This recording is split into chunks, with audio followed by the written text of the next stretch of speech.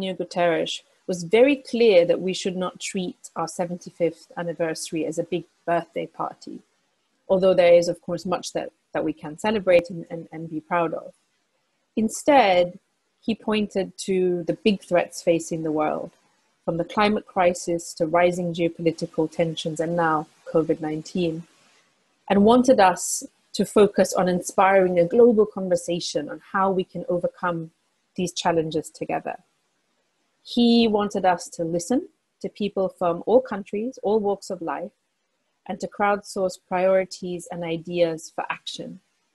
To date, over 1.5 million people have taken part in this conversation through surveys and dialogues held in all UN member and observer states.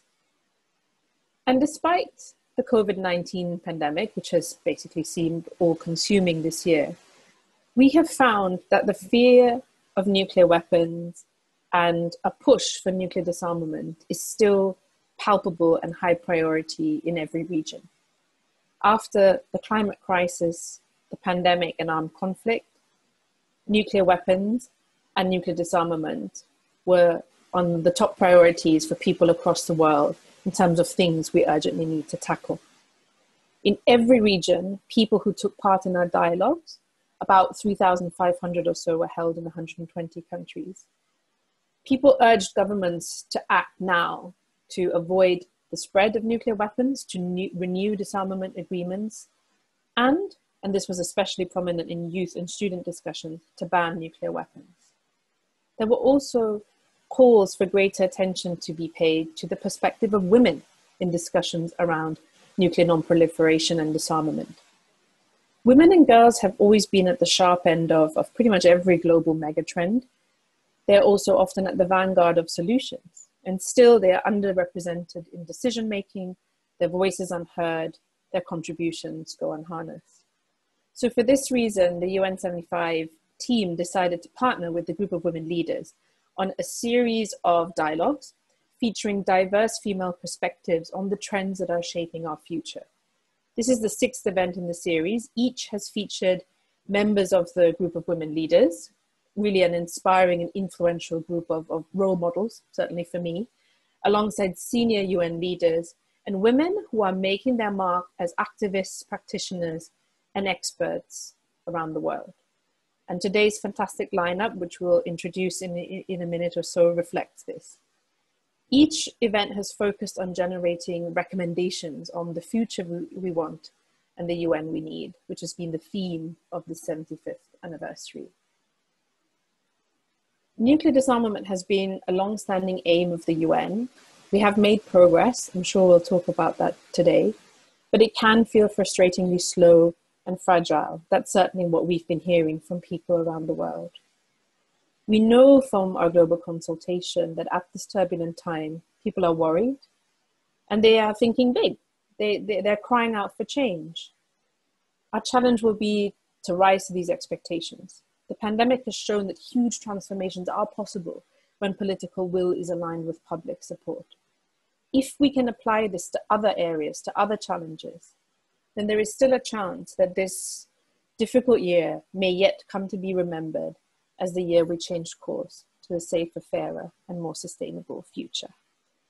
And I'm delighted with that to hand over to our brilliant moderator, Ben Donaldson, Head of Campaigns at UNA UK, which has been a fantastic and steadfast partner to UN75 over this year. Over to you, Ben. Thanks so much, Natalie, for outlining this really impressive and wide-reaching UN75 global consultation. And it's a consultation that today we will be enriching further with the comments and recommendations of our very distinguished group of panelists who will be speaking on the issue of nuclear disarmament. But before I introduce the panel, I always think it's useful when talking about this issue to put the politics and the abstract narratives to one side for a moment and just ground ourselves and remind ourselves exactly what it is we're discussing. 75 years ago, in August 1945, nuclear bombs were dropped over Hiroshima and Nagasaki.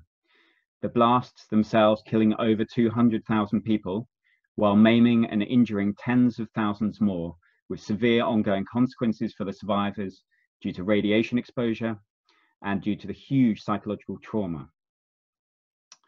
Now, the United Nations was born out of this dark period just a few months later and set as its unequivocal first commitment the elimination from national armaments of atomic weapons and all other major weapons adaptable to mass destruction.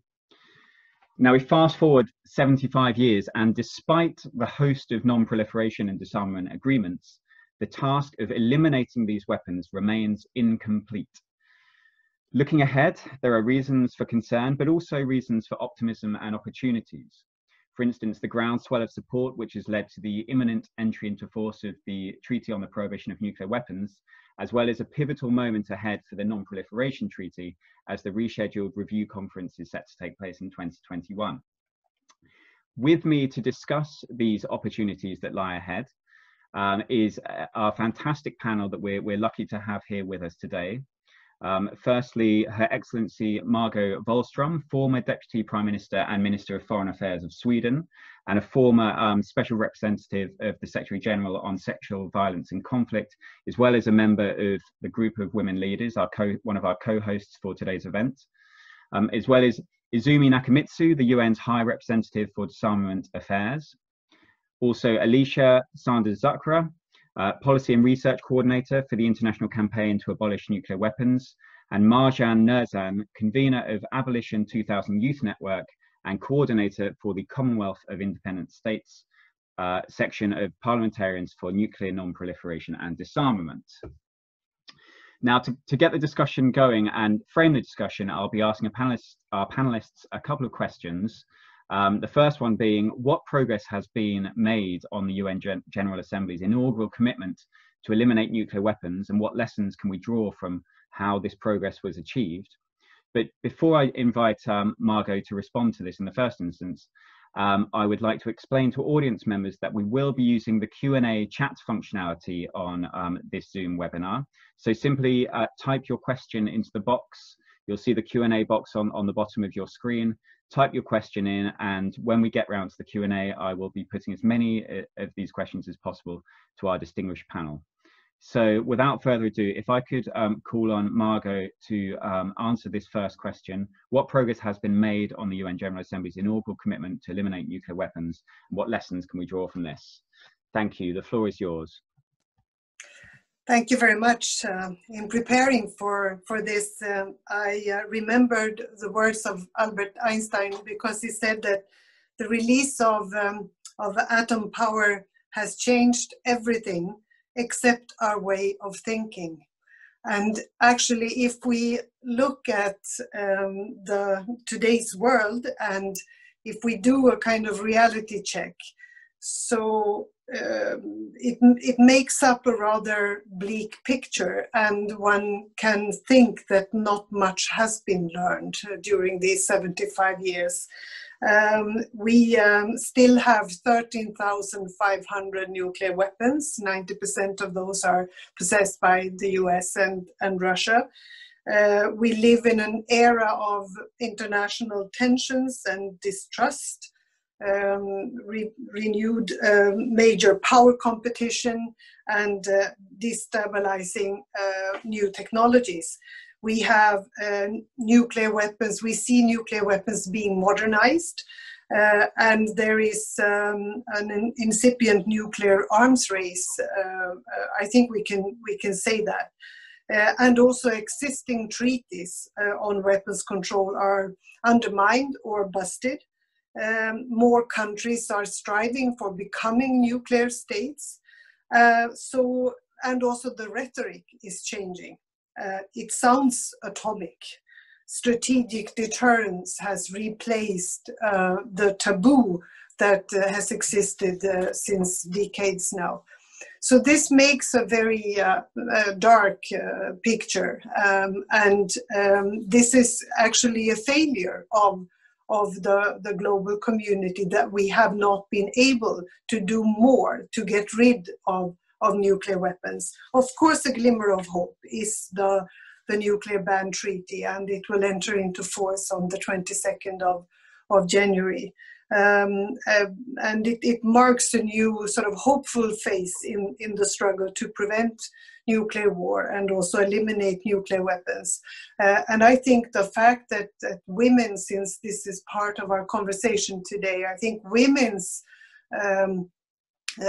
engagement and activities, and that has also been going on for 100 years, that has shaped very much of our understanding and the popular support for doing something about nuclear weapons and getting rid of nuclear weapons.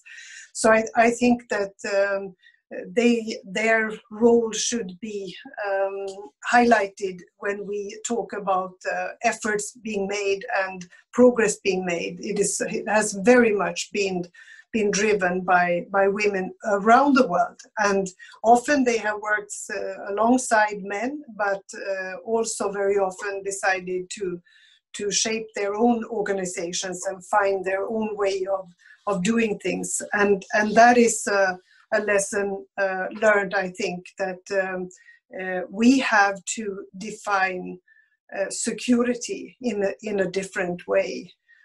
And I think especially now when we see in the middle of this, and I will finish with that, in this social and economic crisis created by a pandemic, and at a time when everybody worries about where and how to find money to pay for unemployment, to make sure that the schools still can function and get money to healthcare. There is big money.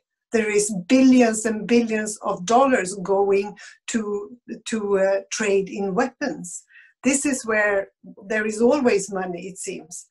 And I actually think that the pandemic has laid bare the need to define security based on human needs rather than military might. And I think women have contributed throughout history in doing so and bringing about those arguments. And I hope they will continue to fight for a world without nuclear weapons. Thanks so much. That's really a compelling case you've made for spending less of the world's money on nuclear weapons and thinking more about what's actually required in order to put the world on a better course. Thank you, Margot. Izumi Nakamitsu, over to you. Thank you, Dan, for starting out with really pointing out and emphasizing a very close link between the United Nations and nuclear disarmament. As you rightly pointed out, it has been one of the highest priorities for the UN and definitely the highest priority in the disarmament actions at the United Nations. Now, let's very briefly, very quickly review the 75 years of progress and slowed progress, etc. What's interesting, probably the progress in the elimination movement can be characterized as haphazard.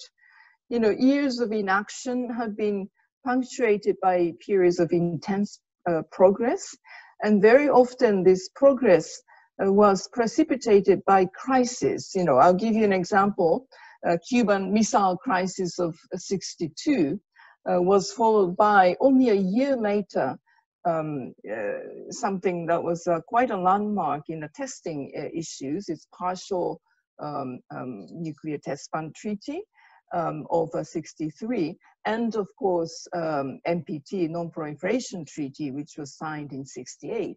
Another example is the intense arms race dynamics that continued throughout '80s. I remember those days, which was of course followed by still before the end of the Cold War, INF Treaty signed between the United States and then Soviet Union, which was signed in '87. So it's been, period of progress, period of crisis, etc. But we have really, during the course of the 75 years, we have been able to establish 3 core norms related to nuclear disarmament. One is, of course, a norm against testing, which of course resulted in CTBT, Comprehensive Nuclear Test Ban Treaty, yet to be, of course, entering into force, but at least that was agreed at the multilateral level. And of course, the norm against non-proliferation, norm against proliferation, which is now enshrined in the NPT, still really a core part of our international security regime. And of course, most importantly, the norm against use, which has been upheld since Hiroshima and Nagasaki, very fortunately, I will add. Now, international nuclear disarmament and non-proliferation regime is really a web of bilateral regional arrangements. You know, there are those regional agreements that establish nuclear weapon-free zones in various parts of the world. And if you look at the population, close to 70% of people around the world actually live in nuclear weapon free arrangements. You know, and of course the multilateral ones.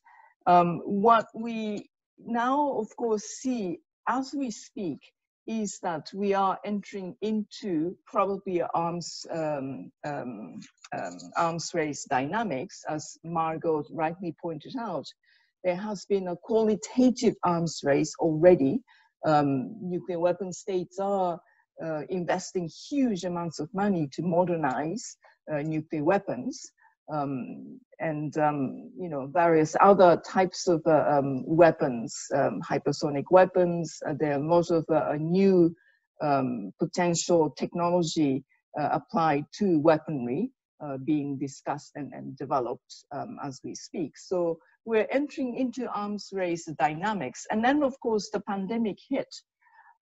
I think that there has been quite an important awareness expressed by majority of states, you know, that this is not the right way of spending precious resources. The most recent first committee, quite a lot of member states indeed talked about the resource issue, and we need to, in fact, use those resources for fighting other kinds of challenges, such as the COVID and, of course, climate change, etc. Now, I'm sure we will hear about TPNW, the Treaty on Prohibition of Nuclear Weapons. This was yet again a really strong expression of voice from the majority of states around the world. A frustration against the slow pace, or if you will, reverse trends in nuclear disarmament. We have been collectively making progress. But that progress in recent years have stopped and then started to reverse course.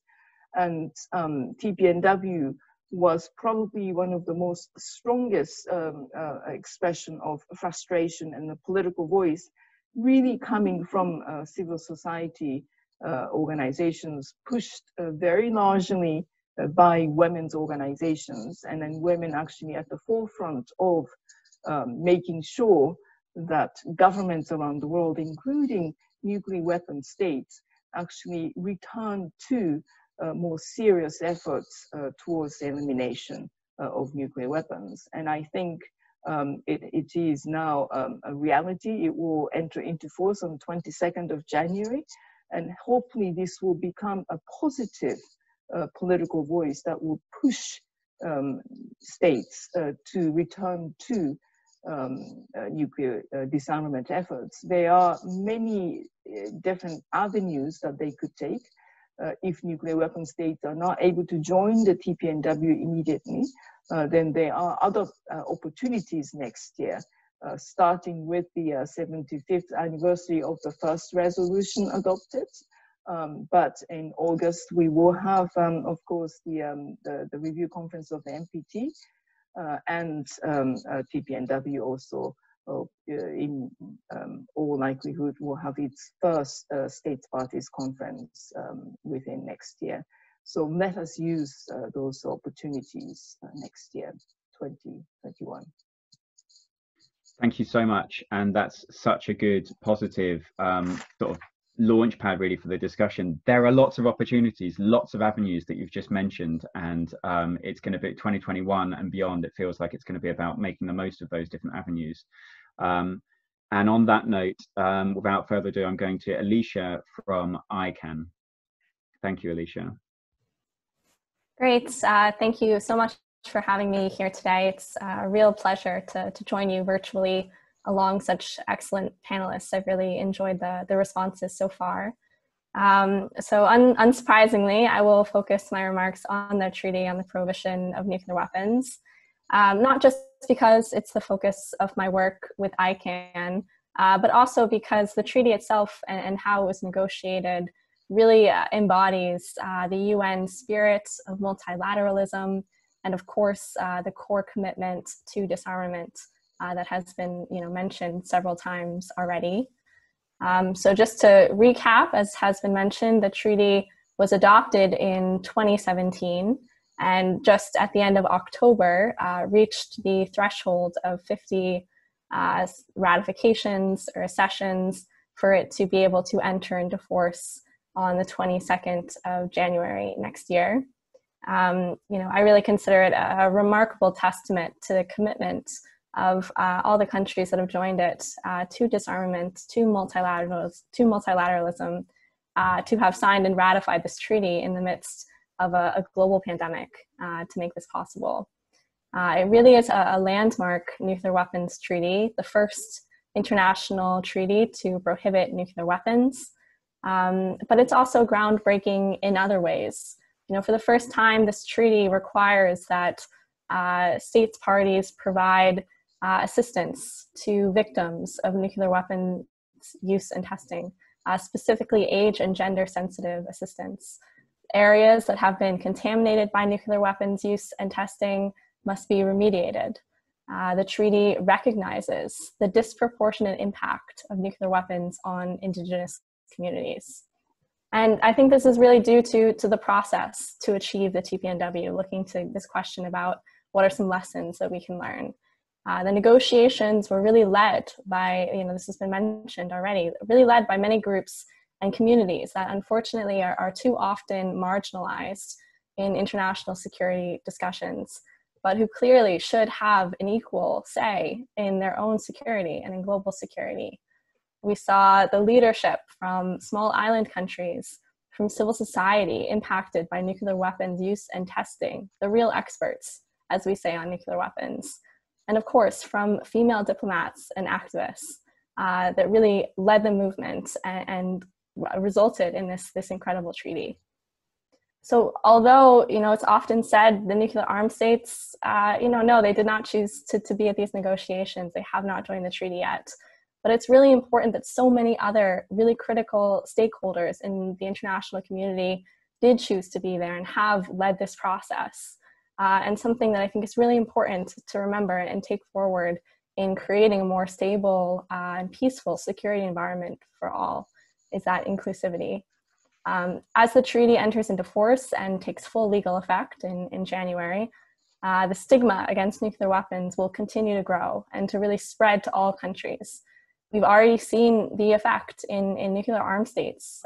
We see that nuclear armed state capitals like Washington, D.C. and Paris, France, have signed up to the ICANN Cities Appeal to actually call on their governments to join the treaty. So we think, the 22nd of January will be a historic day on the pathway towards the elimination of nuclear weapons. And as a broad, inclusive, feminist and anti-racist campaign, ICANN looks forward to continuing to work with all states and communities around the world to achieve the full implementation and universalization of this treaty. Thank you, Alicia. That was a really refreshing overview of the TPNW and the different facets about it that, that some people out there might not be so aware about these cities signing up and the pressure being brought on, sub-national level, the pressure that is still being brought upon national governments on this issue. And that's really fascinating. Now, Marjan, over to you next for the initial question. Thank you, Ben. Hello, everybody. And I would like to thank you for the invitation. And I'm very humbled to be in this setup, surrounded by women professionals in the field. And let me start with some positive aspects, because I think we've heard already about some critical assessments. Firstly, nuclear weapons were not used since 1945, and we have witnessed the decline in the numbers of the nuclear weapons from 60,000 in the 1980s to what is now like 14,000, around 14,000 nuclear weapons. However, it's a topic for the debate, because we know that nuclear weapons now are much stronger in their capacity and they are being modernized. Secondly, the nuclear weapon-free zones, which I would like to mention about, the regional approach to the global security. And there has been a lot of work done by the UNODA, United Nations Office for Disarmament Affairs, which was quite helpful in setting up, for example, the Central Asian Nuclear Weapon-Free Zone. These nuclear weapon-free zones, they comprise over the half of the world in terms of territories, the P5, they are actually providing negative security assurances to the non-nuclear weapon states, which are party to the nuclear weapon-free zones agreements. This is actually giving us some sort of hope as well that we can expand the nuclear weapon-free zones to other parts which are not still yet to this. And speaking from the experience of Kazakhstan and the nuclear legacy, so after the collapse of the USSR, Kazakhstan inherited 1,500 nuclear weapons, and this could be back then the fourth biggest nuclear arsenal.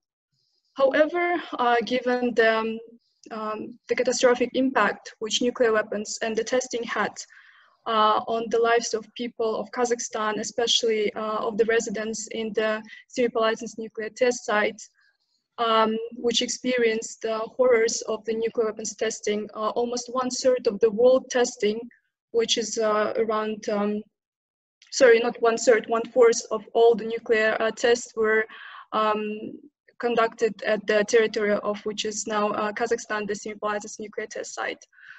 And of course, given this tragic part of the history, Kazakhstan decided to choose a nuclear weapon-free path.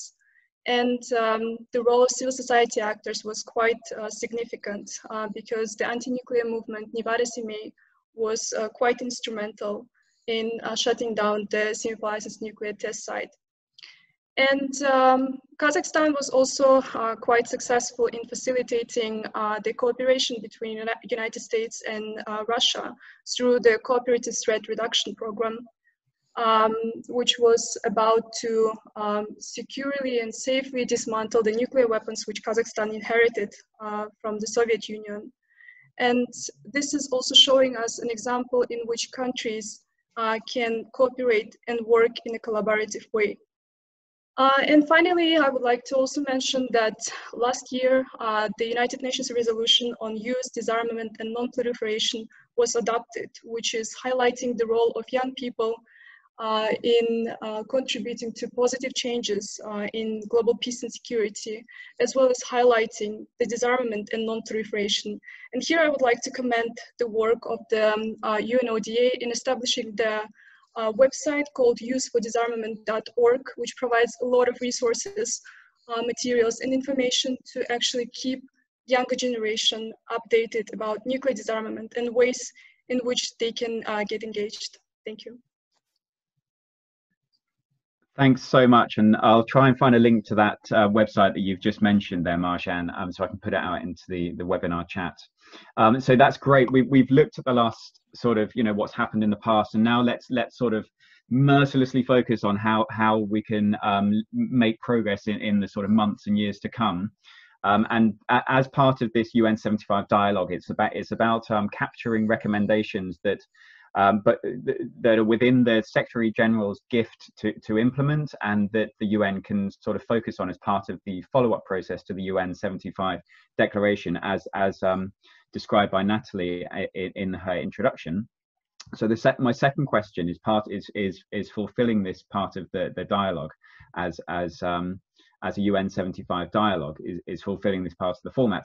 And that's, you know, since we are trying to generate recommendations for the Secretary General's follow-up report for the UN75 declaration, which is building on this idea of the future we want, how can we move forward on nuclear disarmament in the coming months and years, given the SG's warning that in October, his warning that progress has stalled and is at risk of backsliding on some nuclear disarmament related issues. So I'd like to just, if each panelist could spend just a minute or two saying what their sort of top sort of recommendation would be that they'd want to see reflected in the Secretary General's follow-up work. That would be fantastic. And actually, since this is a UN initiative that that UNODA is no doubt closely involved in, I think it would make sense for me to come to you first, Izumi. Okay, thank you. Well, there are actually a lot of things that we would like to see happening. I mean, but amongst the first one, and it is quite an urgent issue, is for states to really return to publicly acknowledging various issues. For example, recommitting to the shared goal of pursuit of a world without nuclear weapons. You know, we think that 75th anniversary in January next year of the first General Assembly resolution will be a really good opportunity for states to do that. But following that, you know, we want all states to understand and acknowledge that disarmament is not a utopian ideal. It is actually about our security, and it is a useful, practical instrument to prevent and mitigate and resolve conflicts. We, of course, as I have been many times repeating, we need to make sure that key arms control and disarmament bilateral treaties like New START will be extended so that we will be able to, if you will, buy time to think about, and this is my final point, as I mentioned a little bit, the world has really dramatically changed, and therefore, as the Secretary General has mentioned before, we probably need a new vision for arms control, disarmament, and non-proliferation. So we need to encourage states to have a serious dialogues and discussions, reflection processes, if you will, on what kind of a new approach will be required in our new environment, in a new international security context. You know, that should probably include questions such as how to multilateralize the arms control processes, including all kinds of nuclear weapons in arms control. How can we address the nexus between nuclear risk and new technologies and also new domains, potential domains of conflict, and also create long overdue constraints in missiles, for example, and other delivery vehicles. So there are a whole range of issues that we need to, or the international community collectively needs to put our minds together and reflect upon. And this work is becoming quite urgent because of the deterioration of the international security environment. So UN, you know, there are things that we're not very good at, but one thing that I believe we are still very good at is that it is a useful convening platform, and a platform where we can also support with expert advice and knowledge research, etc., and also increased efforts in facilitating genuine and civil and sincere dialogues between member states. So 2021, we hope we'll be able to start such a process.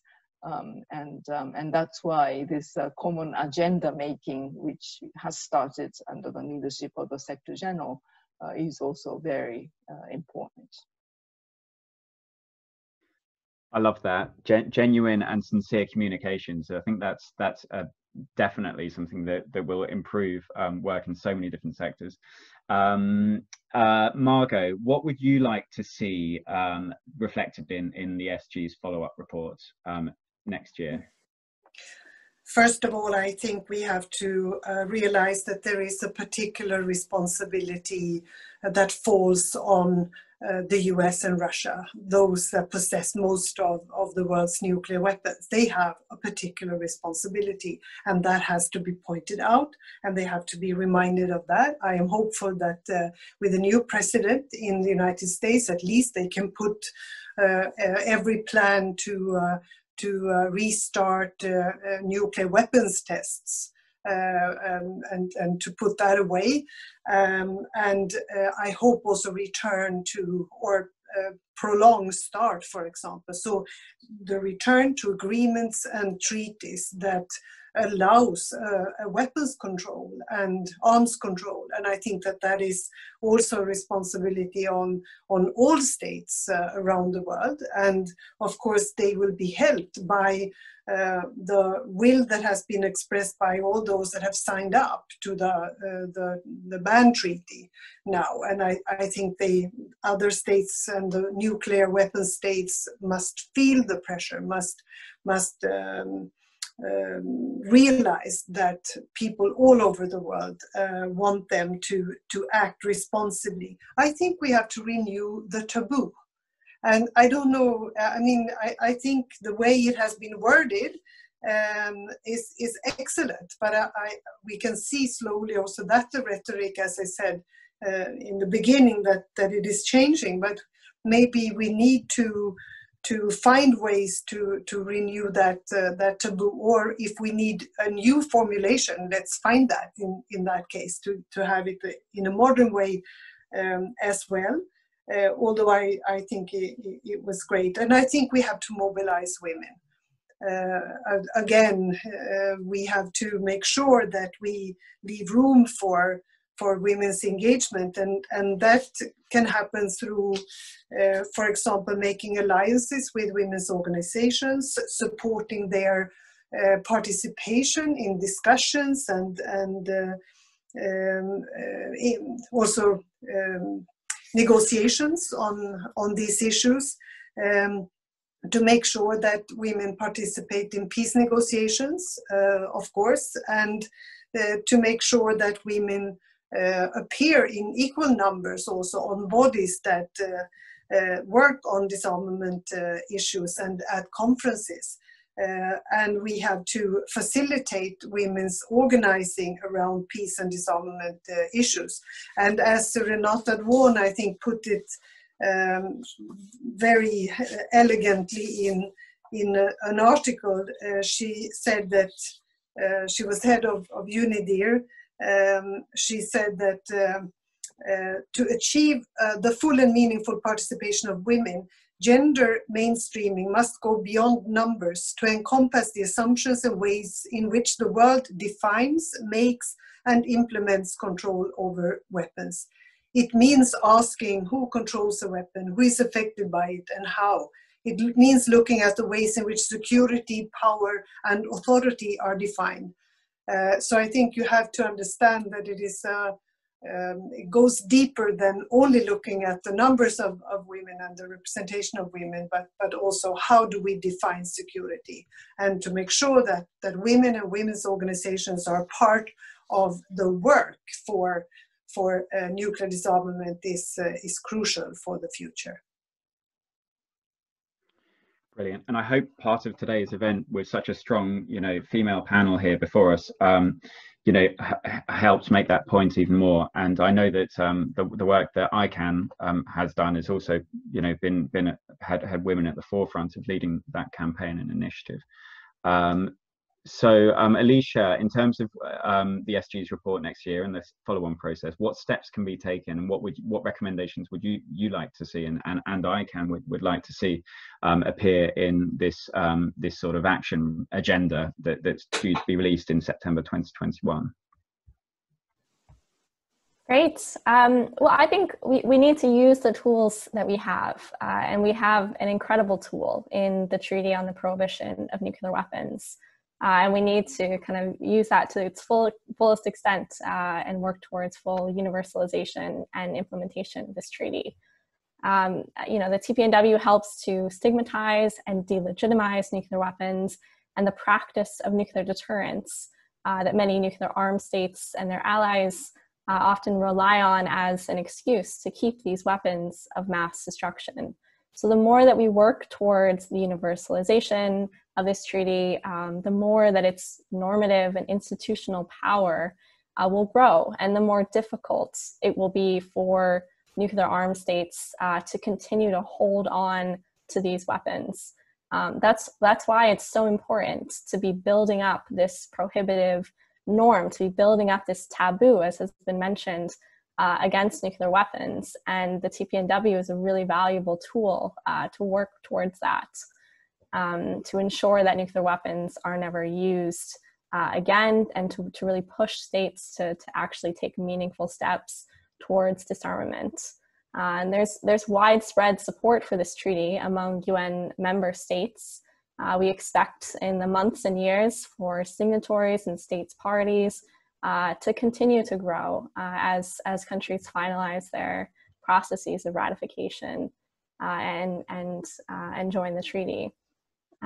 So there's really a kind of a role for everyone to promote universalization and implementation of the treaty, from students to scientists to activists, and certainly the United Nations. And so we're really, you know, eager and looking forward to seeing the contributions of all these groups towards this important goal and reflection of that, you know, with the Secretary General's report.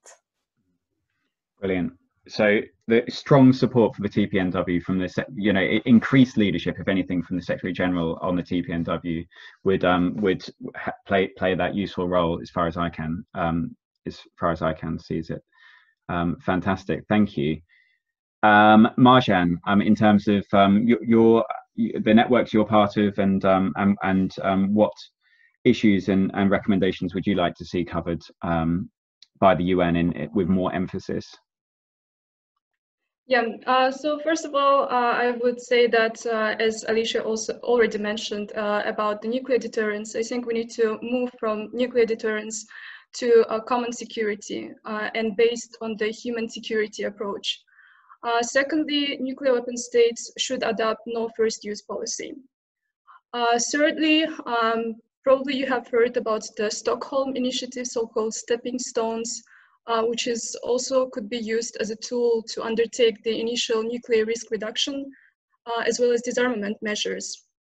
And another point that I would like to make is about that we should be aiming for a positive peace, so that we are sustaining equality, harmony, justice, and not on the negative peace.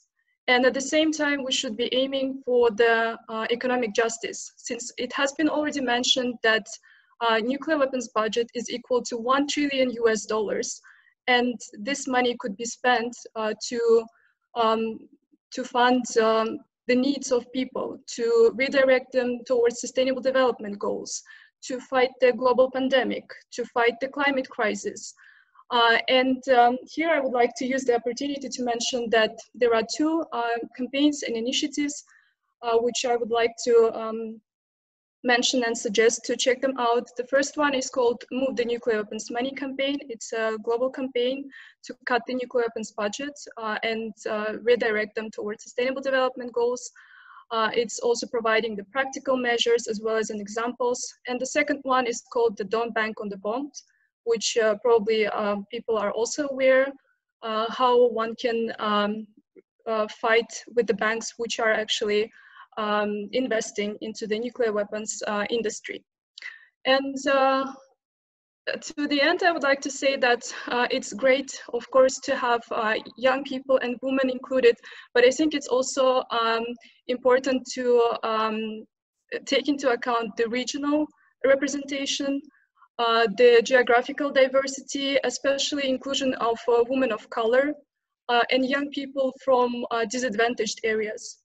And that's it. Thank you. Brilliant. This is great. That's such a sort of tangible set of ideas which I know Natalie will be listening to carefully and feeding in to the UN75 consultation machine, and we also have a recording of this which I'm sure we can submit through the UN75 office as well. So now, I mean, I'm just scrolling through a really fantastic bunch of questions here, and I think what I'll do is I'll read out a number of them grouped together in as best I can on different themes, and then give, because I'm mindful of this is an hour-long event, we haven't got much time to answer this, so I'll rattle through as many as I can, then ask each panelist to give their thoughts and reflections on that set of questions. So just looking at what we've got, there's good questions about the cyber vulnerabilities, a couple of good questions from Daniel Scharf and David Woolacombe on whether or not the sort of new, progression in AI and cyber warfare actually makes accidental use more likely and is dangerous for the command and control structures out there. There's a great question from Bruce Kent on morality, which is very simply that Pope Francis has condemned as immoral that even the possession of nuclear weapons as instruments of mass murder. Does the panel agree with this? Then there's questions relating to Biden's election as US president on de-alerting and the opportunity for New START and other concrete measures like no first use from Alan Ware, and a related question, I think, from Ilyas Said on the impact of the introduction of tactical nuclear bombs on non-proliferation, and maybe whether or not that's something that we could see stepping back from given Biden's election. And then actually the confidence in international institutions, such a key issue. If the UN is going to play that role as convener, the global public and states need to have confidence in that institution, and how can the UN be strengthened in order to create that confidence, from Adewale Bakare. And then we've had the most questions actually on the TPNW about how can we encourage certain NPT states to reverse their combative negative approach to the TPNW. Is the TPNW not complementary with the NPT, and what's the best way to make sure that the 22 January news is widely shared? And then an interesting one about Commonwealth members, given that more than a third of Commonwealth members have signed the TPNW, is this something that could be brought up at the Commonwealth heads of government meeting planned for next year as well? And then another related question about challenging deterrence, and this thing about making talk about nuclear weapons abstract about deterrence and forgetting the actual reality of nuclear weapons. So that a really fantastic set of questions, plenty for our panelists to get their teeth into. I think I might come to you first, Izumi, just because the UN question there is so good about the trust in the institution, as well as this question of the UN guidance on the complementarity of the TPNW and the NPT, and how the sort of arms control mechanisms can work together positively. Over to you. Yeah, thanks, Ben. These are very good questions. First of all, trust and confidence in the UN system. Absolutely. The reason why the Secretary General consistently emphasized the importance of UN reform is not just to respond to the need to streamline and save costs. Quite the contrary, we are fully aware that we have to really restore and strengthen public confidence in institutions such as the United Nations. Now, as you know, during the 75th survey, fortunately, a vast majority of the world public actually has expressed a trust and also expressed their belief that institutions called the United Nations is actually quite indispensable.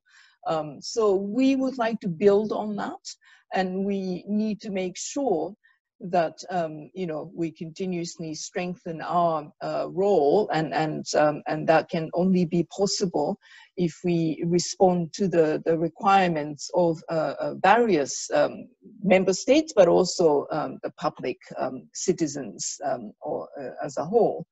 I would like to remind ourselves, this is something that I often mention, our UN Charter actually starts with the word, we the peoples.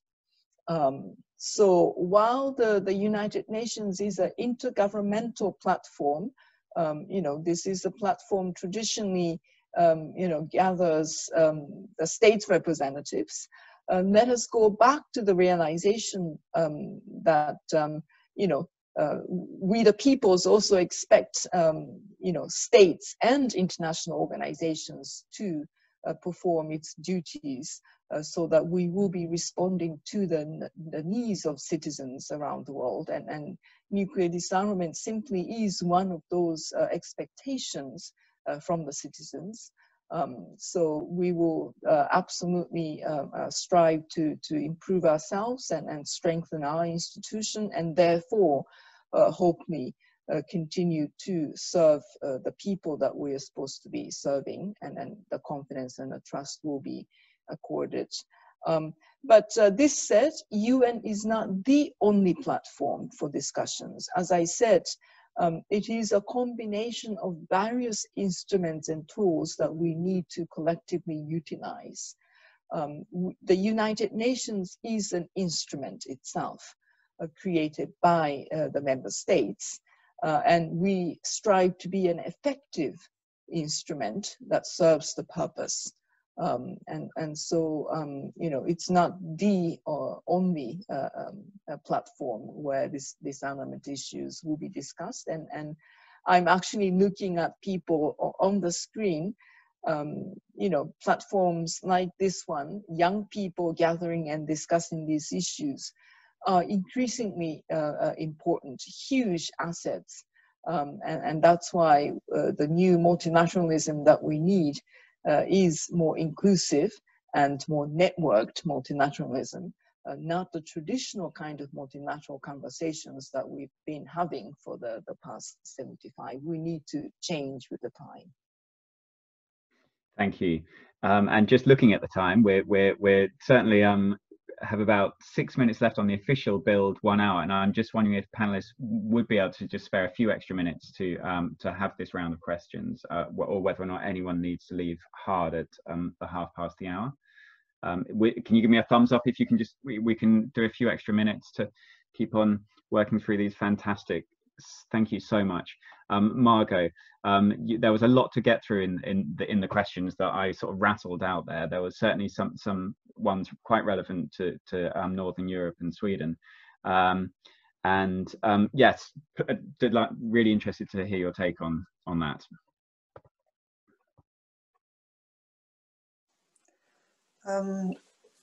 Well, it's very demanding on us when we now have the doomsday clock set on 100 seconds to midnight, because it's about the norms and a kind of normative reorientation of the agenda that is defining security in a different way as human security. And that's a big deal, and not something you do from one day to another. I think we need to, as Alicia and others have said, we need to use the instruments we have, the legal frameworks and agreements and treaties that exist. We have to make sure that we control the implementation of these, and that we get also states to speak well about multilateralism and engage in multilateral discussions and decisions.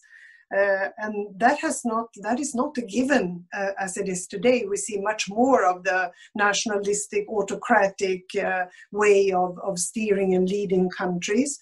And we need to get the public engaged. We need to create a debate, as Sumi pointed out as well, where young people and women, those that are not there around the tables where these things are being decided or designed, we have to get them to be listened to. We have to provide platforms for them to discuss it.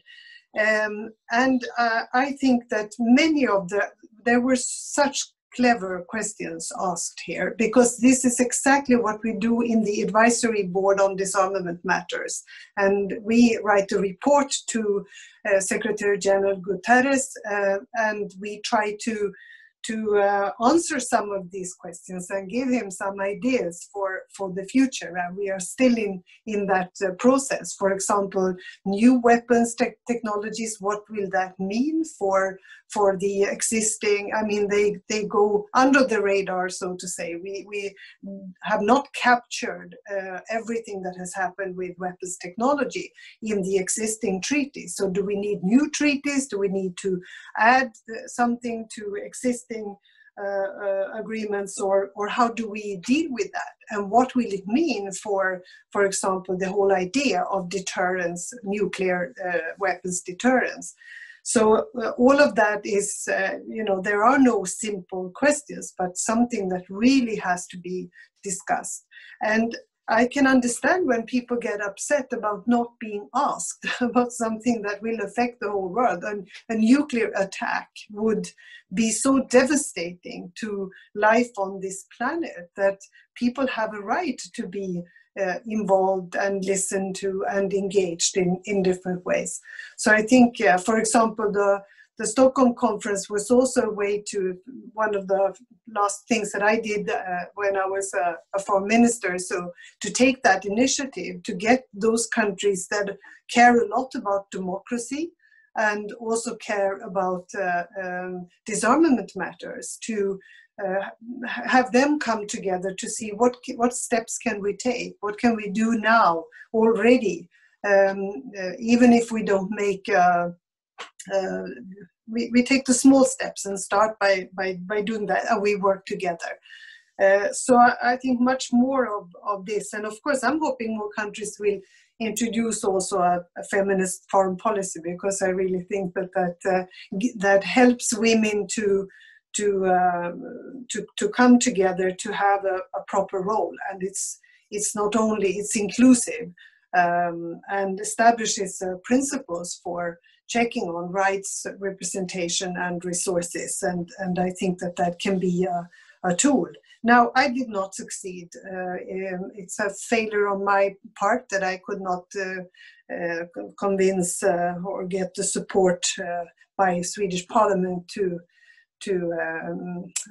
sign up to the nuclear ban. I hope that will still be possible. At least I managed to leave it open for Sweden to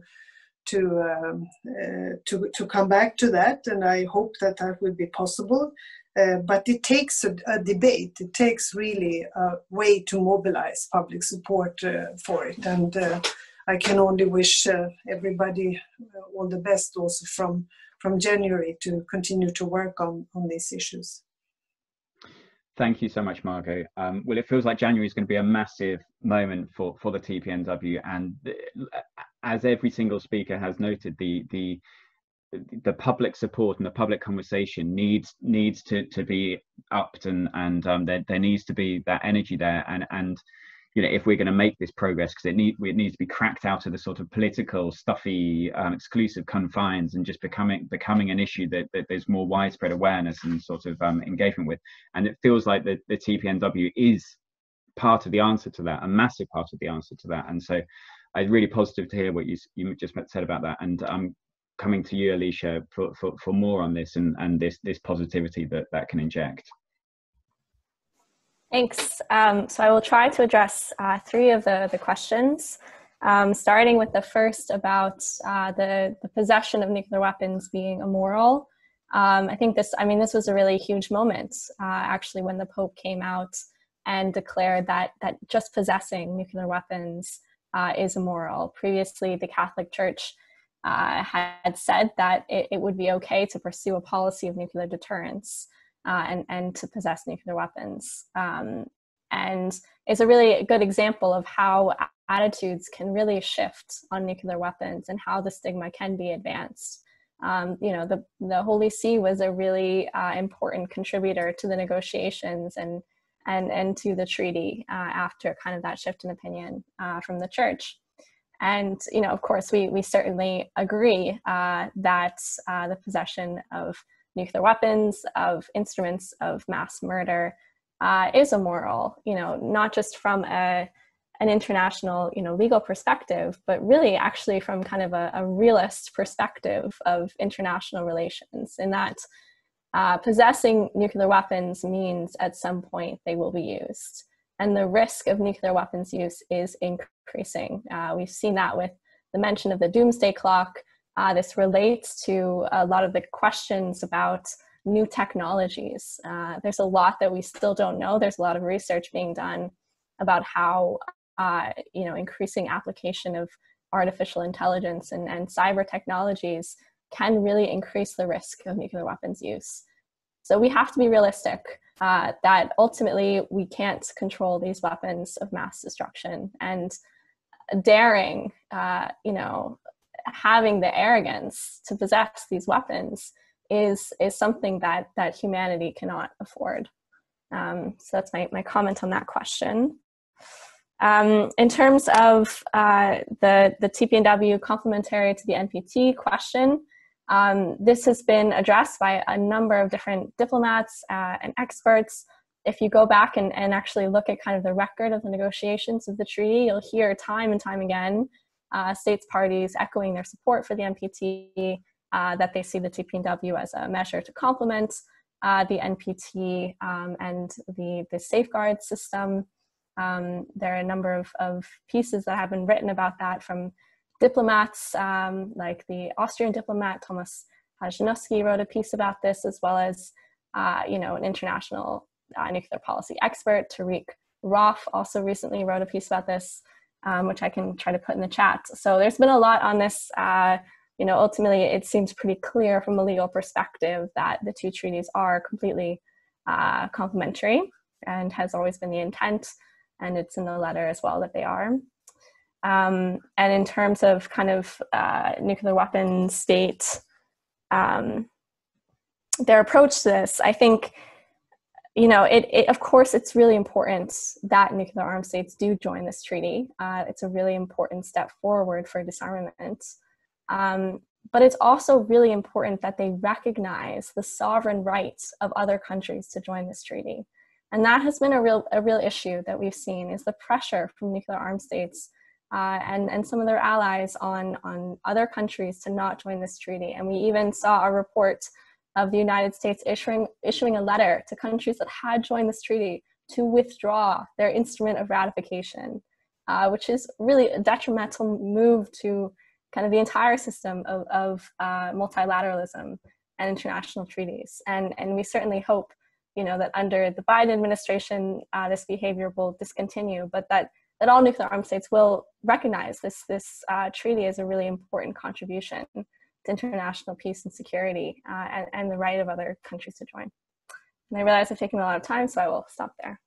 No, but that's great. And you've cleared up that question about complementarity and the NPT and the TPNW, so I know that does float around a lot. And thanks for sharing. If you could share those resources that you mentioned in the chat box, that would be fantastic. Marjan, over to you. What are your thoughts on those wide array of questions? Yeah, since a lot of things were mentioned, I just would like to highlight the importance of education, the global education, I would say, especially among younger generation who are quite abstractly realizing about the danger and the risk connected with the nuclear weapons. And we see that a lot of young people are being mobilized in the field of climate protection and climate crisis. However, there is a nexus between climate change as well as nuclear weapons. And this should be probably clearly be stated or done through more research and development by supporting science diplomacy. Next point would be about the intergenerational dialogue. I think even now in our panel, we can see that we do have this exchange.